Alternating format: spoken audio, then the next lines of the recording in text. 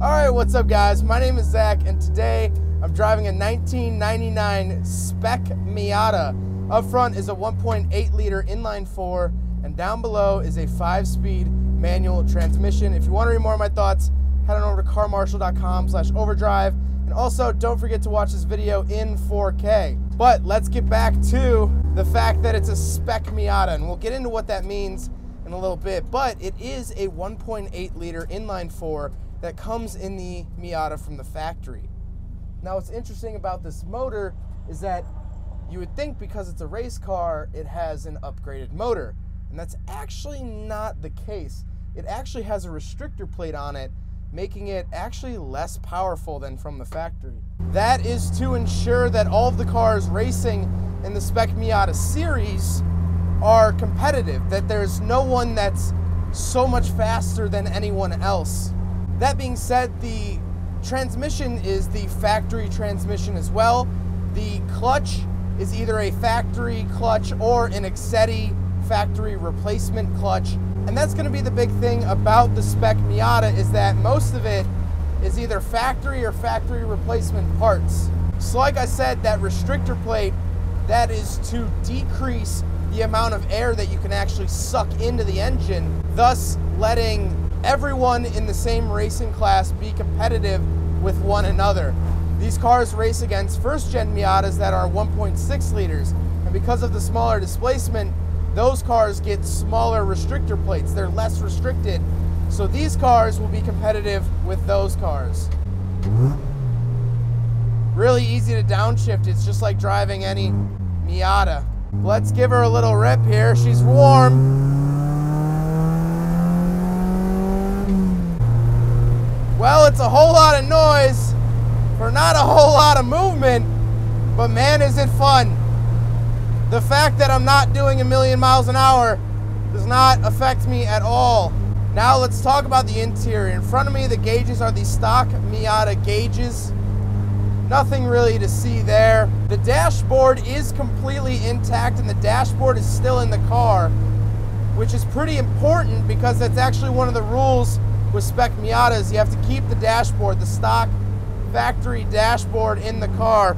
It has a driven steering wheel with NRG hub. The radio has been replaced with switches controlling the electrical fans and other systems in the car. The vents have been replaced by gauges.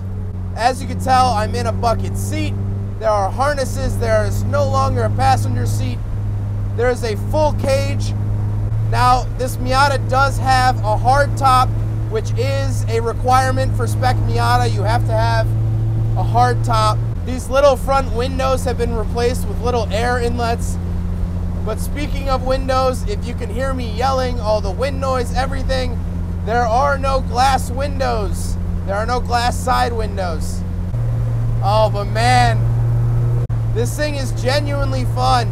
So let's talk about Spec Miata itself, which actually, I filmed the podcast with this car's owner, so if you're really interested in Spec Miata, go check out that podcast. I'll link it down below. If it's not already posted on the channel, it'll be up soon. But Spec Miata is a racing series focusing around the first and second gen of the Miata. This is a second gen Miata. And basically, it's a low budget racing series that basically all you need to do is buy a Mazda Miata, convert it, get it up to all the specifications, have a racing license, and then you get to go race. It's probably one of the cheapest ways to get into wheel-to-wheel racing. And although I say cheap, do not let cheap be a byword for meh. Don't let it be a byword for all right, because this is so much fun. Sure, the car's underpowered, it's stripped out, it's a race car, but you still have that Miata feel. The steering is so nimble. And you know, I always give people crap for modifying their exhaust, but really the louder exhaust makes the car feel more alive. You feel the vibrations, feel at one with the car, and it's, you know, this really does genuinely feel like a race car.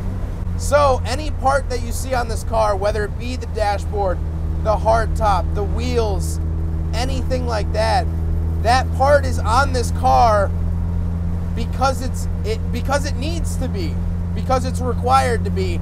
And any part that you see removed is because it's required to be removed. That's the thing, is that Spec Miatas are the rules are so tight to keep it competitive, but that's sort of the fun of it. It really comes down to driver skill and not who can build the better Miata. Because if it just came down to that, it would really just be whoever has the most money wins. And that's not what Spec Miatas are about. Spec Miata is about getting into a racing series that doesn't cost you an arm and a leg, that really anyone can get into. It's competitive, but it's not overly competitive. There are cash prizes sometimes, but not all the time. And that really keeps the environment light.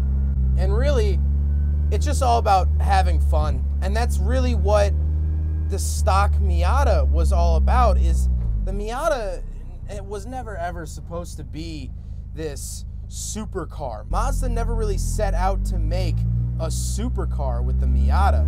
They just set out to make a fun two-door roadster that was affordable. And really that transfers over into Spec Miata. It's a racing series that's just fun and affordable. Now, you could spend up to $30,000 on a Spec Miata, depending on if you build it yourself, you know, labor, all of that stuff. So yeah, you can spend as much money as you really want. The owner, Tyler, which thank you, Tyler, for letting me do this review. I love this little thing so much. Speaking of which,